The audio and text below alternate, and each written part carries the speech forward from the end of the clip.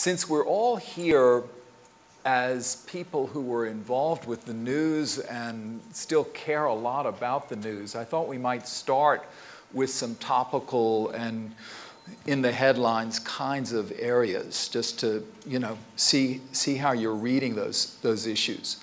Your coverage in the last 3 years of Syria and Iraq helped me and many others in this room, many others who were your readers, understand better those complex and violent situations. I wanted to ask you now about another one that is a preoccupation for, I think, all of us, which is North Korea. And every day there's something, and I'm sort of wondering what goes through your mind right now as to the next questions that have to be asked, the next questions that have to be figured out. Well, thank you, Tim. I just wanted to start out and congratulate all the fellows and to say what a terrific program the Friendly program is. We didn't have anyone at the Post this year, but we've had many in the past. And not only do I hope that they actually take something away from it, but they're actually enormously helpful to us because they bring in a different perspective into the newsroom. And they're also there at a time when other people are on vacation. And so they can, there's lots of work to do. So I'm very happy to be here. And I thank you for the kind introduction, Frank, and putting me in the line with Thomas Jefferson and Al Friendly.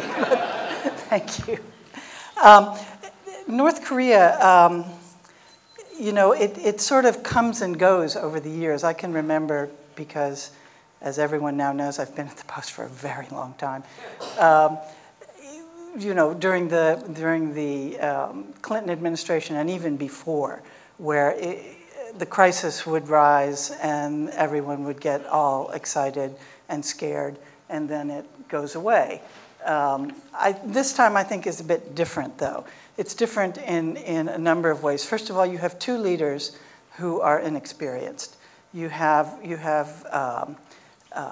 obviously Kim Jong-un, who is very young, 33 years old, came to power after a very sheltered upbringing and seemed to feel that his way of consolidating his power was to basically do away with, in a very violent way, anyone who he felt was a threat. And you have Donald Trump, who has come into office with no political experience, no real foreign policy experience. And both of them, in addition to being inexperienced, are, how shall we say this? They're guys who are very self-confident, believe in their own gut feelings, and that's something that can be dangerous in a situation like this. You have two countries that basically don't understand anything about each other. I think that although U.S. intelligence spends a lot of time and effort trying to figure out what's going on in North Korea and parsing out every press release and literally taking apart every pixel of every picture that comes out of there to see what they can figure out about it, they actually don't know very much about how the place works and what the leader means when he says things. Is he trying to be provocative? Is he actually threatening? What are his intentions? And similarly, I think they don't know that about us either. And I think that the past several months with the new administration has only compounded that confusion on their part. They see the Secretary of State gets up one day and says, we have no intention of regime change. We do not want to change the government. We will not invade. We don't want to press for reunification. And then you have the president gets up and says locked and loaded and fire and fury. And so I think they don't know how to interpret that. All of that together with the actual real gains that we've seen out of North Korea in terms of their nuclear program, I think is kind of has heightened the risk of this being a real crisis as opposed to the kind of cyclical crises that we've gone through before.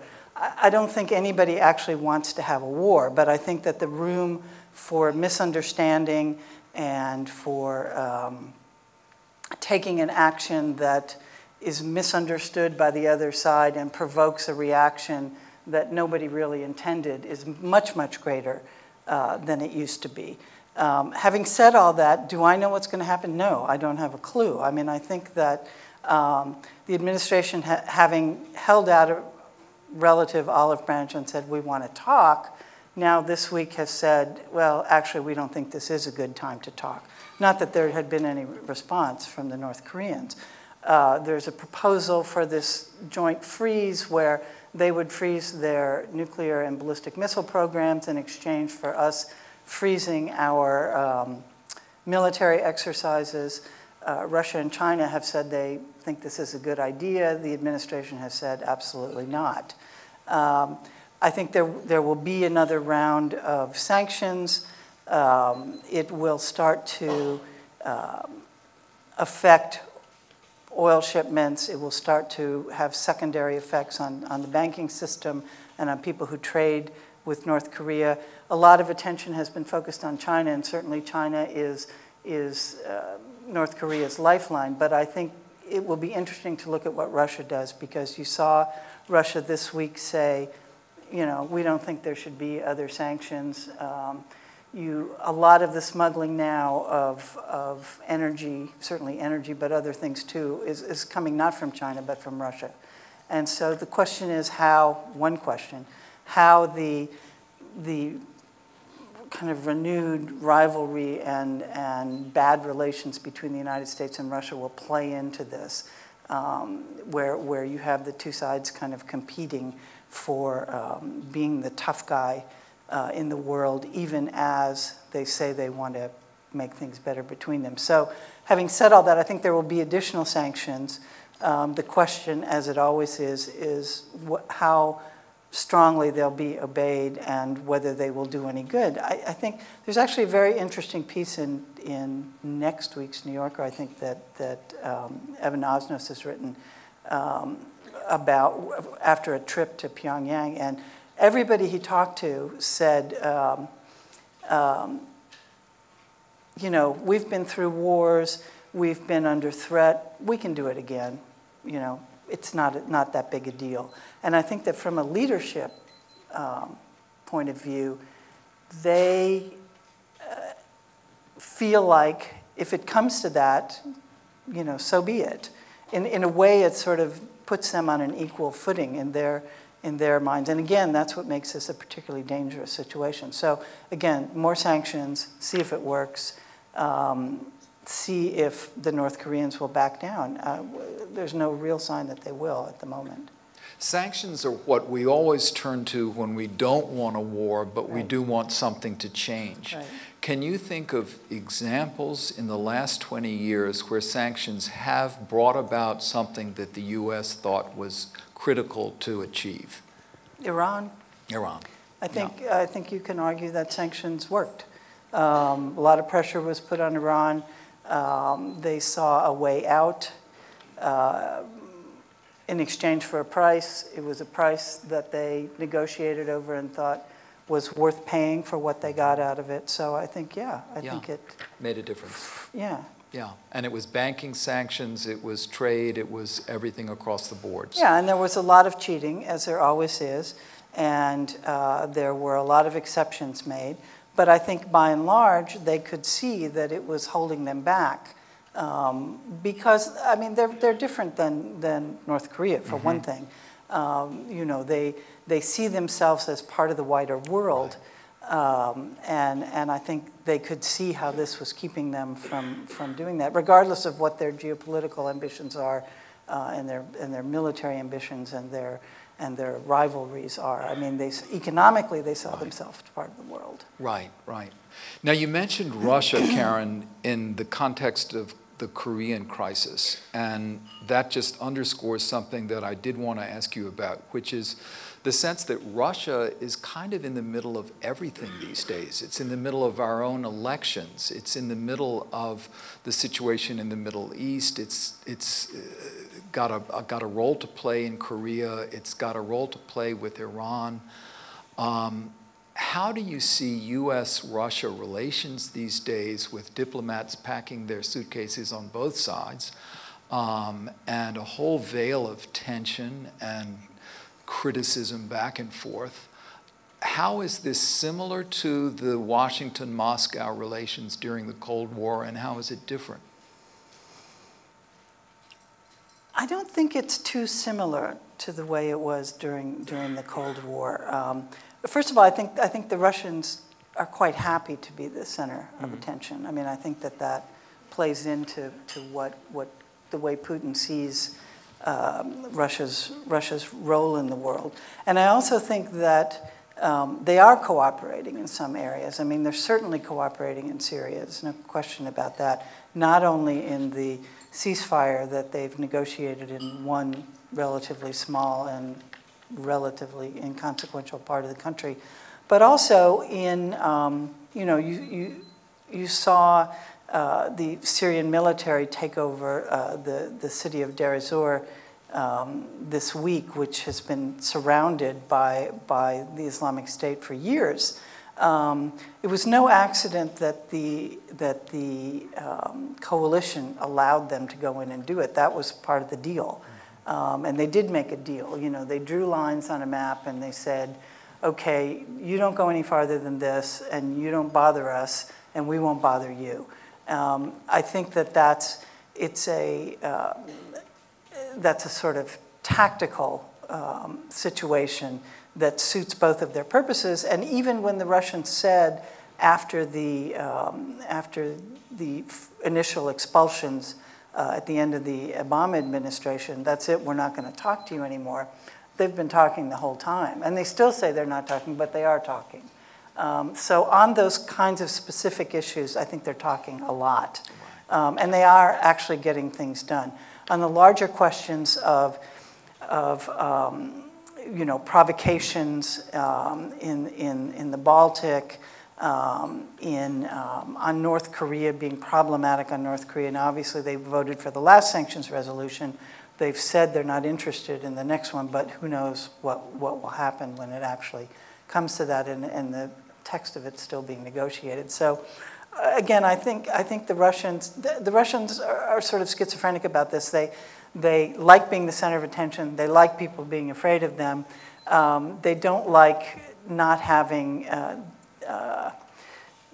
being included in the international councils. They don't like not being part of the G7 to make it the G8 again. They don't like being excluded to the extent they're being excluded from NATO. And so I think that to the extent that they can move these conversations and agreements from these sort of tactical talks to larger questions where they do see room to cooperate, then everybody thinks that's all to the good, and I think it is. The wild card is of course the investigations here and the extent to which that becomes something that the Russians have to answer for, although it must be said that they haven't had to answer for it really at all so far. They've just denied that they had anything to do. Yeah, and I don't know if, I think their hopes of having better relations, what they would see as better relations with this country under the Trump administration have pretty much been thrown to the wind now. And you saw Putin and Lavrov and everybody kind of making excuses for Trump for a long time, saying, oh, that place is crazy and the Congress is crazy and they're just not getting on with the president's agenda. They don't say that much anymore. Mm-hmm. I think that they feel like the playing field is a bit different than what they thought it was. Right, right. So that touches on the next area I wanted to ask you about, which was sort of looking at the whole horizon of international relations and international policy. Do you see anything in this time when so much seems to be upended? Do you see things where you say to yourself, I never thought I would see fill in the blanks? Is there something that you're seeing these days that is just something you never thought you would see during your career as a national security correspondent? Well, you know, there's a lot going on and a lot has changed. Is it something that no one could have predicted? I don't know. That I would have not predicted? I don't know. I mean, you look at the Middle East and you look at what has happened there since the Arab Spring and the new kind of, if not border lines, certainly political lines and relationship lines that are being drawn, and still has a long way to go before it sorts itself out. I think that is a major change in the world. I think Latin America, where I pretty much started out working, where you see, when I started working there, was one of the first jobs I had at the Post, and I know Jim Hoagland, who was my boss, is here tonight, so I have to be careful. You know, there was one country that didn't have a military government. Now, you can argue about Cuba, and you can argue about Nicaragua, and you can argue certainly a lot about Venezuela. But you know, you see these democracies and people who really care about it, and certainly they have problems, and you know, the situation there kind of ebbs and flows. But you see really them sticking up for democracy really almost more than this government is right now.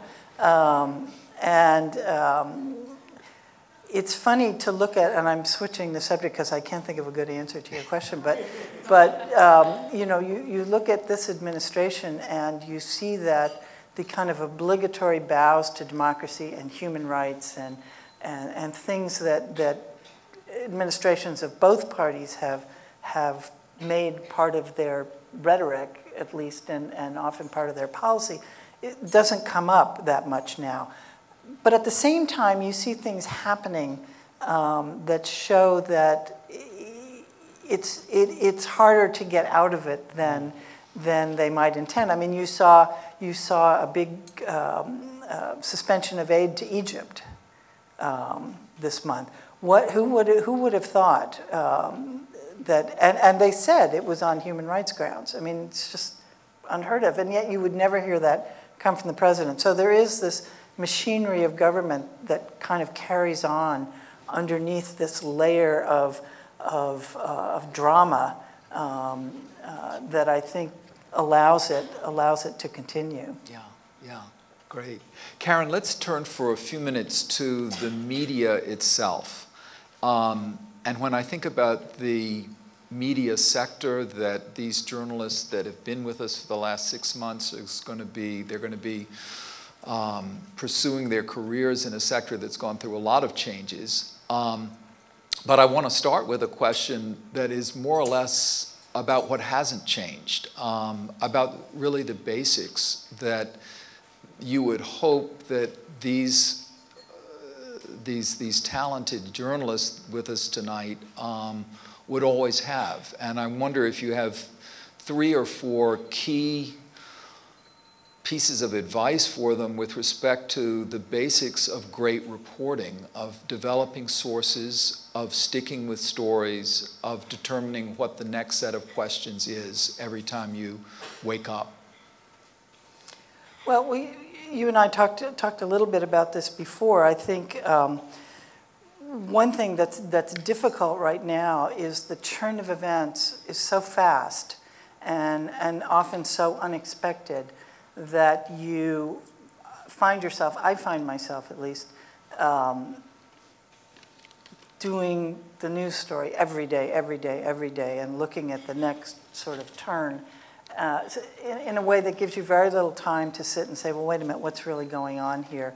And what should I be writing about other than the latest sort of outrage or surprising thing? Or so I think that and we even have the luxury of having a big newspaper and a lot of people that can allow us to have people have the time to step back and ask those kinds of questions.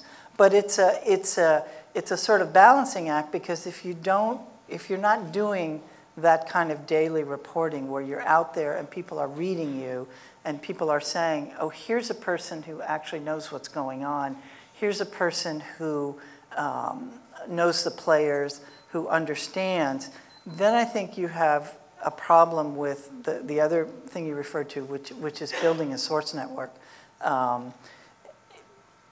You, as all of you know, all of you who are in the business, I mean, you build sources by having credibility, by, to some extent, having something to give in order to get something, by having somebody recognize your name and know your work, and to say, I'll talk to this person because, number one, this person's not going to screw me, it's not going to burn me. And number two, they actually know what they're talking about, so I'm not wasting my time, and they might have an interesting question, and they might actually tell me something. You know, and people talk to you for all kinds of reasons. Sometimes it's sort of self-aggrandizement, and they think they're the only person who knows, so they're glad you called them. But, you know, I think that's so important, and it was so interesting with this administration. I think they came in, and we had a lot of people who knew them politically because of the campaign, but didn't know me, for example, didn't know the people who dealt with foreign policy and national security, basically because there were hardly any of them. And obviously the sort of first round of people kind of got ousted. But what I found is that you know, you can get to know those people, and there are a lot of smart people there. They're not always the people who are making the decisions, and sometimes their decisions are being overruled or sidetracked because the president or somebody else comes out and says something that's not in line with what everybody thought the policy was. And sometimes it's a little bit more work, but sometimes you have to just make yourself reach out to people and not jump to the conclusion that seems really obvious about what's going on with these folks. Often that's the correct conclusion, but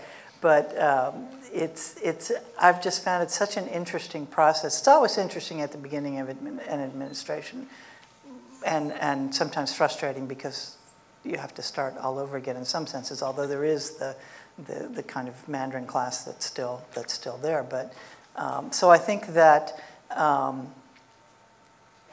you know, keeping in touch with the news and not saying, oh no, I don't have to do, you know, the kind of daily grunt work because I do the big picture. You have to guard against that. I think, you know, building sources is so important. I think mastering the technology, I mean, everybody knows that that's something that somebody my age finds difficult. But you've got hundreds of tweets, wonderful tweets that you could, I mean, as many as the president, I think. A lot of, no, not as many. They're not nearly as interesting. But a lot of them, yeah. And was it difficult to become comfortable with that and other forms of? It's still difficult. It's still difficult for me. It's not that technology is difficult, but I find it a distraction. Yeah. And it's, you know, I know that I was on Trump's trip to, the first trip he took, the big long trip overseas, and I was with one of my colleagues, Phil Rucker, who's our chief White House correspondent, who's just terrific. But he's tweeting out there all day, you know, he's sending stuff out, and I'm, what are you saying? And I find myself not only uncomfortable saying something before I've had the time to make, you know, the obligatory 20 phone calls and do all this stuff, and think about how I want to organize a story. But I also, I find it distracting, and I have to make myself want to do it, because there's a lot of pressure, not only in our newsroom, but all over the place, to do this, because believe me, people keep track. You know, in the new Washington Post newsroom that we moved into about a year and a half ago, there's a place that they call the Hub, which is this huge kind of Starship Enterprise place, and it's a big atrium, and it's the same at the New York Times. You know, it's several stories high, and it has big boards on there, and the clicks are, you know, you see them, their numbers turning over all the time, and somebody's looking at them and understands it. I don't, but you know, it's a new part of your job, and you have to do it. It's new to me. It's probably, you guys are lucky because you're, it's not new to you. I mean, it's part of your life, and it's part of what you came up with. So that's, you know, I started as a foreign correspondent worrying about where I was going to get enough paper to put in my typewriter. So, as you know, in Africa or Asia or someplace like that. So, it's just different. Right, it is different. I remember arriving at the Wall Street Journal in New York, and they said, "Do you want a manual typewriter or an electric one?" That I shouldn't deserve an electric one. I'll just take a manual. That'll be fine. Well, this was literally on the road. You know, you had your little Olivetti in the case. Yeah. And you'd sit down. Not so little, and really I had heavy. this terrible habit of, now, you know, on a computer, you write a lead and you don't like it, you just get rid of it. Then you put a piece of paper in, and then you had to think whether you wanted to rip the paper up and throw it on the floor, or turn it over and use the other side. Right. Because you had to carry all of this stuff around with you. And it was so satisfying to ball it up and throw it on the floor and start over again. Yeah. So the next questions are going to come from our fellows. Great. So they're about to return, and this is maybe the last input of knowledge and mentoring they get before they go back home to their I just want to say one thing first. I mean, this is going to sound very corny, but you know, you guys come here and you're learning things from us. I wish we had a program that went in the other direction, that we would go and sit, you know, in an actual newsroom in India or in Pakistan or in Cuba or in Ukraine and try to understand, because people like me are writing about your countries all the time, and we come in and out, and sometimes we actually live there for a while. But one of the things I said to Tim the other day was that many of us would find it very difficult to do our jobs if it weren't for local journalists in the countries we cover. Oftentimes there are people who cannot report what they know, either because it's politically unpopular or it's really dangerous. And those are the people who are enormously helpful to us. And again, I think that we would find it hard to do what we do if people were not available on the ground there who spoke the same journalistic language that we did and were not willing to help us. So yeah, that's good. That's my thank you to you. Great.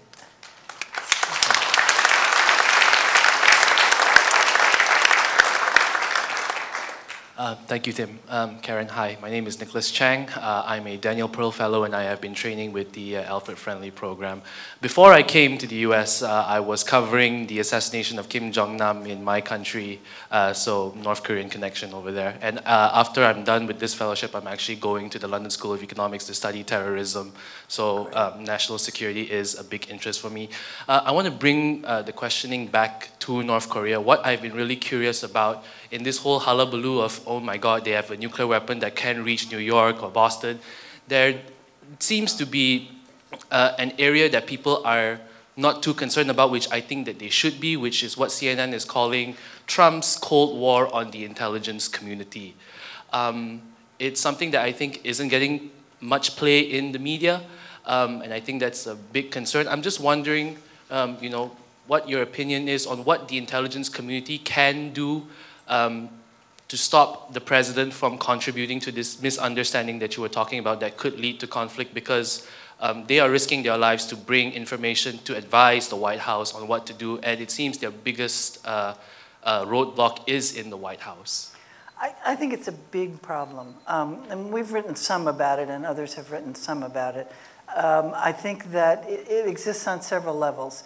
You have a new CIA director who is very politically involved with the White House. He came from Congress, and where he was pretty outspoken on a number of things that didn't necessarily comport with what the intelligence community was telling the then White House. You have a president who, during the campaign, compared intelligence officers to Nazis, and had various other bad things to say about him. You have a conviction in the White House that the intelligence community is leaking like mad, which I think is less than they would like you to believe. And they've done a very good job of trying to conflate gossip about what's going on in the White House with actual national security leaks. And so when you see the president tweet out about these terrible leaks and we're going to get to the bottom of the leaks, if you actually look at the leaks that they're talking about, they're not national security leaks at all, or by and large they're not. The vast majority of them are not. They're things about who's ratting on whom in the political sphere around the president. So that being said, I do think that a lot of people in the intelligence community are not happy. They feel like they're disrespected. They feel like they are not listened to when what they have to say does not comport with what the political views in the White House and some people in Congress are. I think it's gotten a little bit better in the White House terms since General Kelly took over as the chief of staff, and General McMaster, and the fact that there are so many generals. That's another whole thing we could talk about. But I think that not only did they take over, but there were a lot of people in the National Security Council who were there because they subscribed to certain views, particularly about Iran, about the Middle East, about North Korea, and those people gradually are kind of going away. So I think that's good. And that was a source of real conflict, especially with the CIA. So I think it's not a good situation. It's getting a little bit better. I don't think, in terms of the CIA director, I don't think it's that people don't like him. They just don't feel very close to him, and they're suspicious of his political motivations, and they really pride themselves on being apolitical. So I think it's a problem, and it'll be great for you to work on it and look at how it affects counterterrorism policy. It's also that the president is leans so heavily toward the military as opposed to in the view of many, at the expense of the intelligence community. Yeah. Another question. Hi, I'm Smita. I'm a Frank Islam and Debbie Dreisman Fellow with the Alfred Friendly program. I'm asking you this question because this is something I have read in editorials in Indian newspapers. That's also the impression that I get, and I would like to know it in the context of North Korea. To me, it seems that the US, for the first time, seems to have no clue about its foreign policy. Do you, as a national security person, someone who has covered it for so long, feel that is that the case, that you have no idea how to deal with North Korea, perhaps for the first time? Well, that would imply that the previous administrations had good ideas about how to deal with North Korea, and I don't think they really did. You can go back to the Clinton administration. Madeleine Albright, who was the Secretary of State, went to Pyongyang, and I think they basically sort of ran out of time to do a deal, and maybe they would have done a deal. The Bush administration came in and said, absolutely, we're not going to talk to these people. Then they kind of changed their mind and said, oh, we're going to talk to them.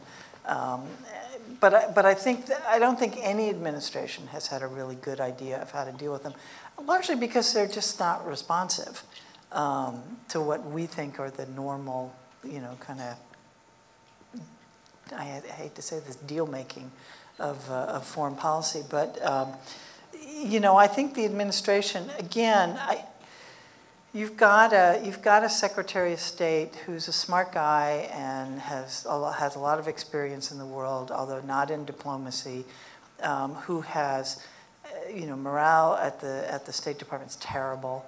You've got a lot of jobs that are not filled, and even though a lot of people agree that they need to have a reorganization, and there's a lot of jobs that don't need to be filled, and a lot of changes that need to be made, they're not being made fast enough, and so they don't feel that the State Department, their own what they would think of as their own expertise, is not being given as big enough a voice. The president's contradicting the Secretary of State. The defense secretary is making foreign policy. I don't think that the president has what you would call a foreign policy. I don't think he came in with a lot of ideas other than American foreign policy should exist to serve the interests of the United States. Ever thus. It's always been true, but other people have gone about it a different way and had different ideas about what actually served American foreign policy. Right now, this president looks at it as buying our weapons, investing in the United States, giving us a favorable trade balance with them.